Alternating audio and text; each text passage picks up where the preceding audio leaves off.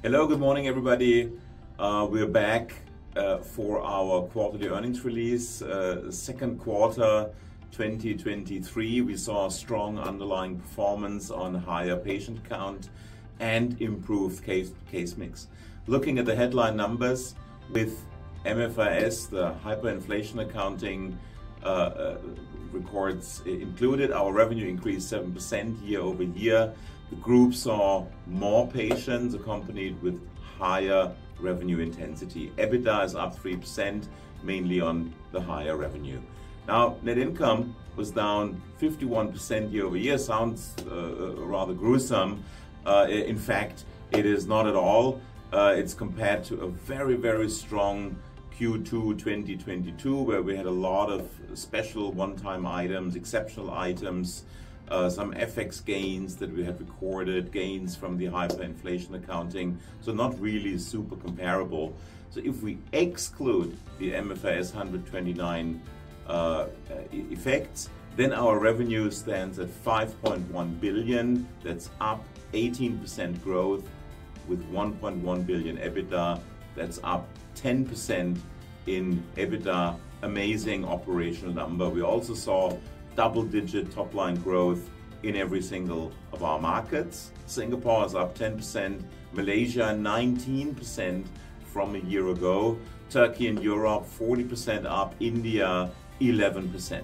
For the labs, we've grown 13% excluding the COVID effect. So the underlying business in our labs and in all our operations is very strong. We see patients coming into our healthcare facilities.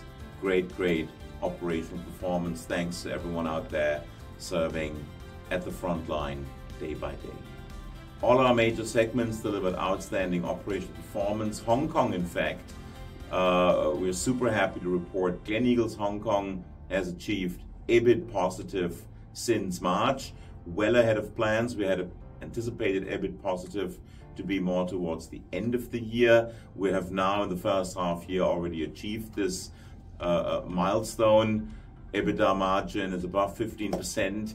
Really great thanks to Kenneth and his team for really pushing the boundaries on our Hong Kong operations. So first takeaway, great performance in Q2 2023, 18% revenue growth, 10% EBITDA growth.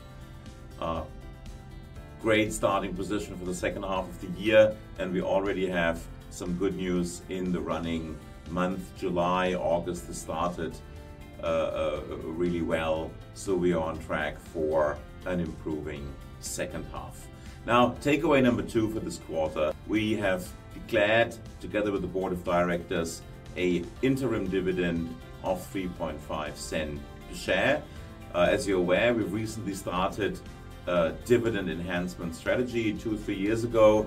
We really looked at enhancing and strengthening dividend yield for our stock.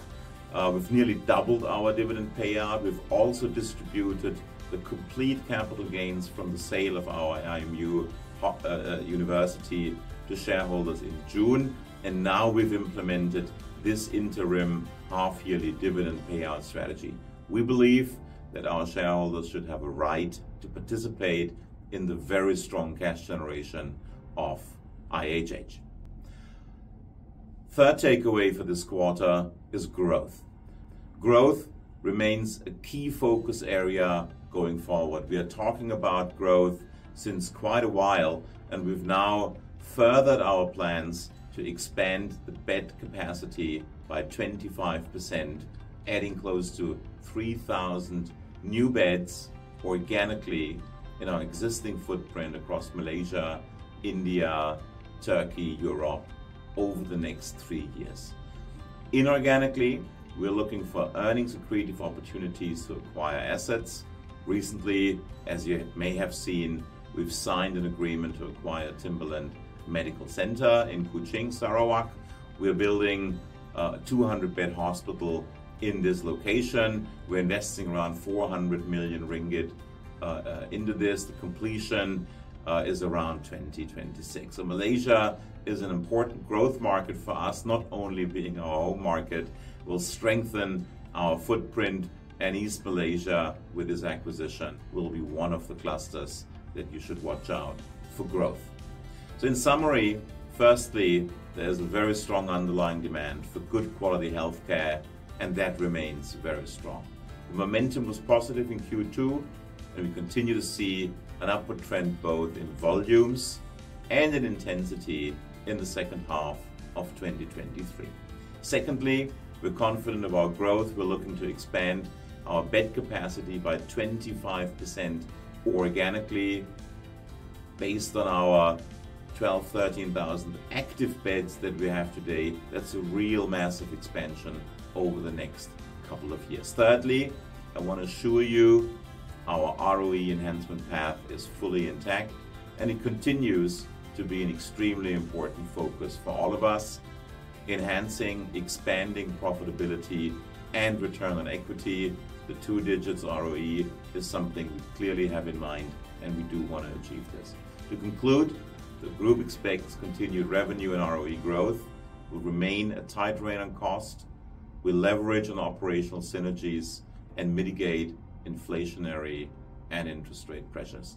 Thanks a lot. I look forward to speaking to you again in the next quarter.